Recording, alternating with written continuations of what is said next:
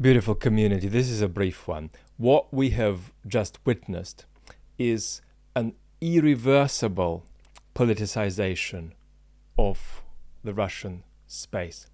We can now say that you can ask questions about the what if not Putin alternative. Putin's aura of the inevitable ordained leader and his aura of perceived legitimacy have now lapsed into real politics, and we're going to witness how this is going to be exploited. And of course this depends on what chapter of the drama we are in.